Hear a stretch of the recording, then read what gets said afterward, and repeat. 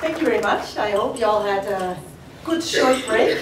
And I'm happy to lead into the next session, which is about aerial robotics and social good solutions. So for my intro, I wanted to talk a bit more about what we already started off with the flying labs. We've seen that our flying labs are sector focused. And for us, it's important because sector focus helps us to talk about demand. So the most important part when we start out with a flying lab, in our flying lab framework, is the scoping phase. The scoping phase really is there to look at the local demand. What is the local demand and how are the needs locally prioritized? So what is the most important local needs that need to be covered? And after that, this is the base for us to actually say, so to cover the needs, what do we do? So it's a very basic business logic. I come from the business world and my mind functions into saying, you know, who are my customers? What are my products and services? What needs are they covering? And it's something that's very basic in the business world, but I was amazed, for example, in Nepal when we did the business incubation workshop, how this very basic fact of business knowledge is like you have demand, you have offer, is not something that is possibly in engineers' minds. And it's a lot of time not something that is very, very feasible in the NGO world neither. To really look at demand and look at offer.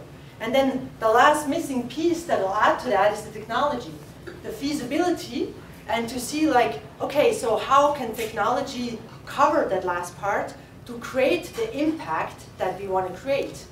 Now, our kind of issue in the technology world is to get hung up on technology. For WeRobotics, for the last years, technology has been mostly about drones, and it's exciting to fly drones. So, you know, you go to a country, you know the need, you kind of put the effort and the demand down, you know what you want to offer, and then you're there and you fly drones, and everybody's very happy to see the drones, and the kids get excited. In Zanzibar, and all the kids run behind the drones. So it's very simple to get hung up in technology. And this is really what happens a lot of time. You know, if technology, then you think technology is actually the thing, but it's not. What is the thing? It is the impact. It's what it can create. So for us, being sector focused is very important because it helps us to never lose focus on our clients and on their demands.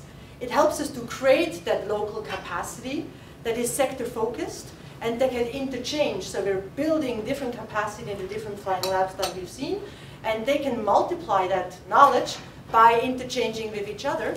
And finally, it helps us to be sector focused because we'll never lose the idea of technology is only a means, it's not the end. And we cannot lose focus of that. So two things that are very important to us is to say technology doesn't really count, it's the result that counts. And to never lose the sight of what impact do we really want to create and what answer do we want to answer. And there's another example. While in Nepal for the business incubation program, it was very interesting to see government, like Nutam said, is quite reflective to drone technology. When you start speaking about sector solution, you start to speak about agriculture, about infrastructure, you start speaking about the different usage, then the government gets interested.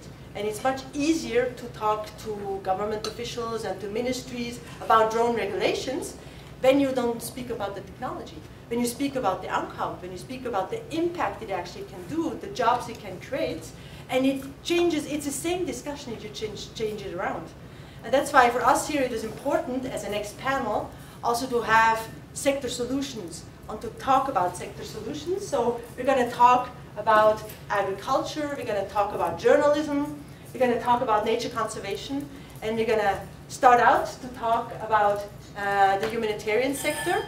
And I will let each of the 4 panel speakers introduce themselves. So thank you very much.